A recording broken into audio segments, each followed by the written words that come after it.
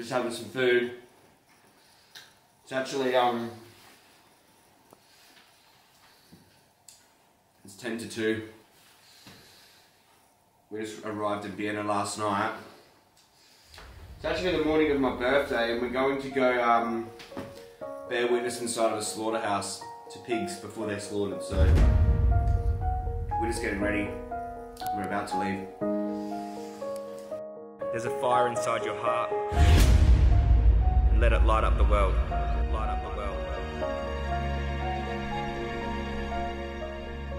world. We're at the. Can you hear me? We're on the main street. Is this where it is in the city? Okay. Still waiting for the Uber. Okay. We'll see you soon. I might take this jacket off, put that one on so that one can smell. They get nervous, obviously, and some try to run away. And the guy who's responsible to put them in the right corner, he's like quite like intense with them, quite heartbreaking actually. Animal-friendly life transport. Oh, friendly, eh? Not very friendly where they're going. Okay, so here we are at this small slaughterhouse in Austria, just outside of Vienna. We've got a pen full of pigs here, and they are getting ready to be slaughtered in there. So kill floor's just past this holding pen. We're here to bear witness to the animals, be with them before they meet the knife. So let's go meet the animals.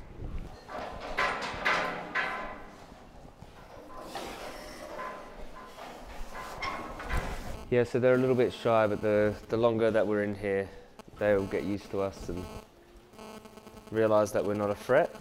Hello, darling. She's really shy and scared.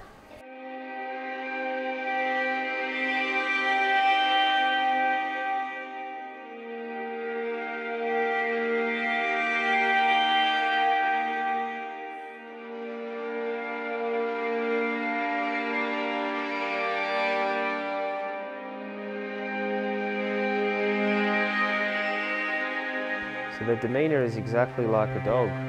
Really timid, and they express a lot with their eyes, sniffing around.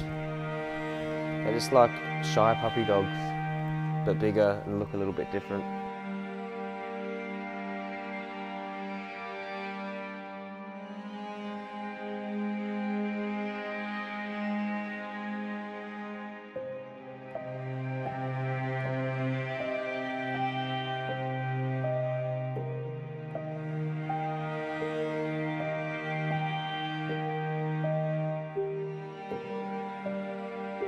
Just look so worried, don't they?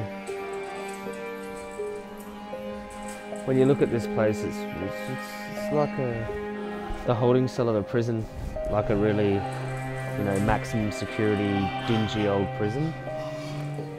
But it's a slaughterhouse. They'll be terrified in the last moments and being stunned, electrically shocked, stabbed. I used to eat their body parts. These animals, terrified animals who struggled and drowned in their own blood inside of a slaughterhouse here. And I ate their body parts for years and years. I remember eating like the piece of an animal like this, and there would be hair on the flesh, and I didn't think really nothing of it, you know. Came from an individual. Nothing disturbs me more now that I'm vegan than that.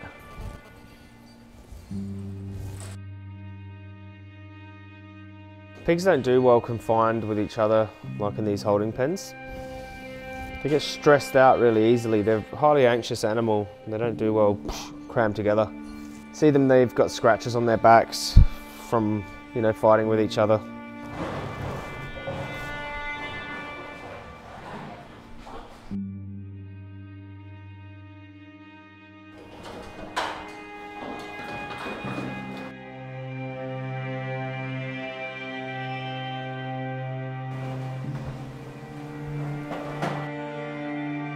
There's about 4 dozen here now.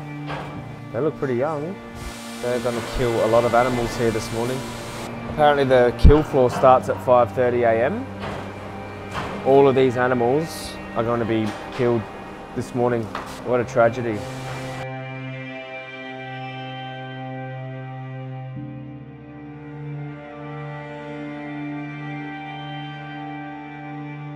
Poor little babies. So adorable.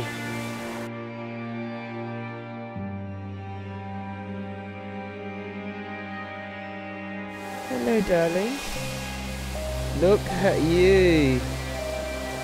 Look how beautiful you are. Oh my God. Crazy these beautiful angels get turned into sausages, minced up into sausages. Beautiful sentient animals the way they are. This is going to be hard if we have to watch these animals be murdered. It's going to be tough.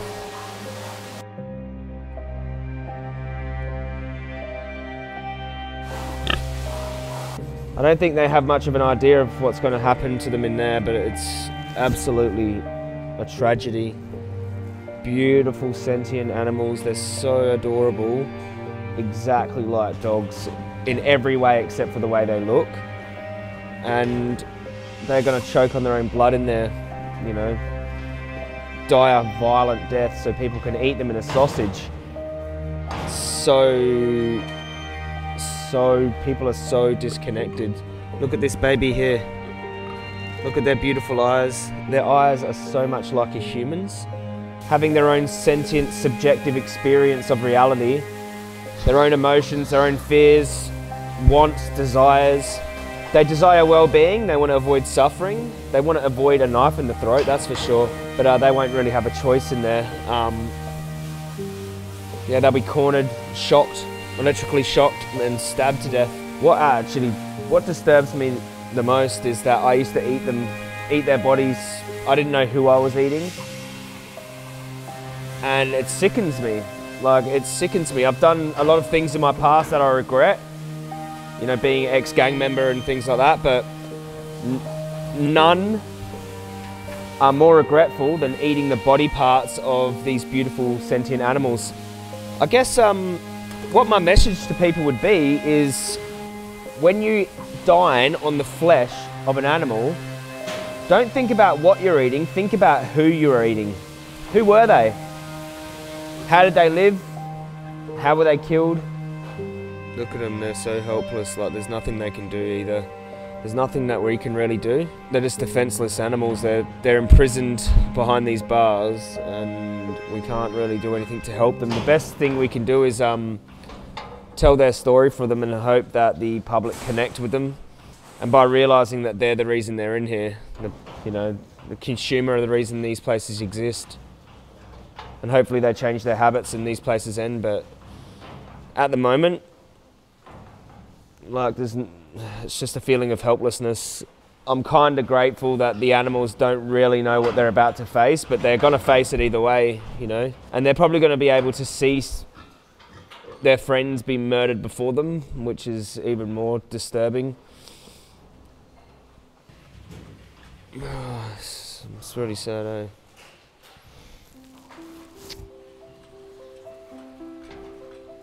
Those poor babies.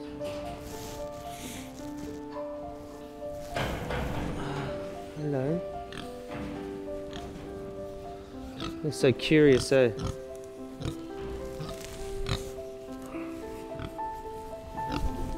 Hello. Oh. Hello. You come to say hello, have you? Have you come to say hello? Who am I? Who am I? What am I doing here? Why am I here? I'm your friend. I'm your friend. We're trying to help you. Is that tasty? My shoulder tastes nice. My shoulder tastes nice. You are adorable. Look at this one.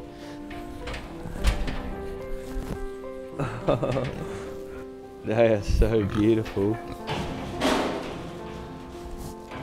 I'm guilty of pigs being my favourite animal. I used to draw pictures of them and I'd eat ham sandwiches. Like,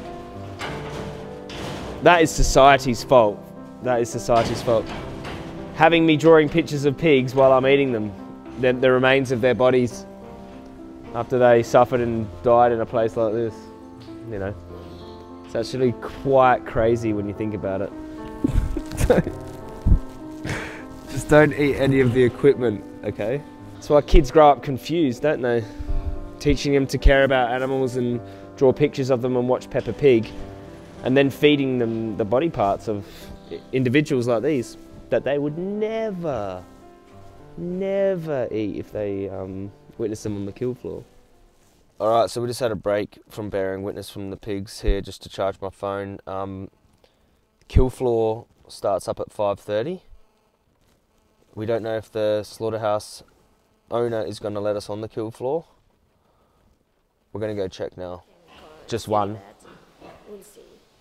Okay, well let's let me get my hand. He also said, but today no cameras, but that's what he always says. And I said, like, yeah, that's okay. Like. So what's happening is that only one of us is allowed on the kill floor, and because Lena said to the slaughterhouse owner it's my birthday, which it actually is my birthday today, I can get suited up and go on the kill floor. He said no cameras, but I'm going to bring my camera anyway. Just my handheld camera. Cameraman has to stay here. Yeah, so sad, disturbing, hard, but important.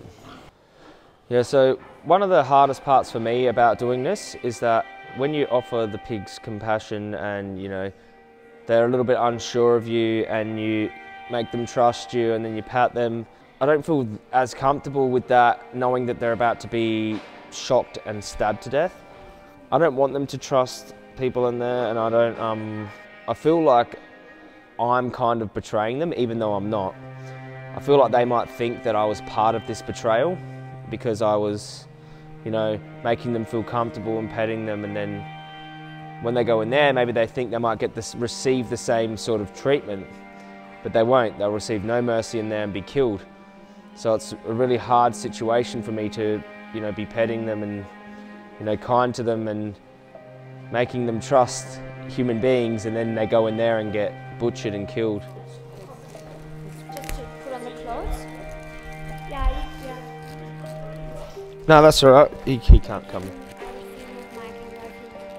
Where are we getting? Okay. Okay, so we're about to go inside to the kill floor where they will process the animals.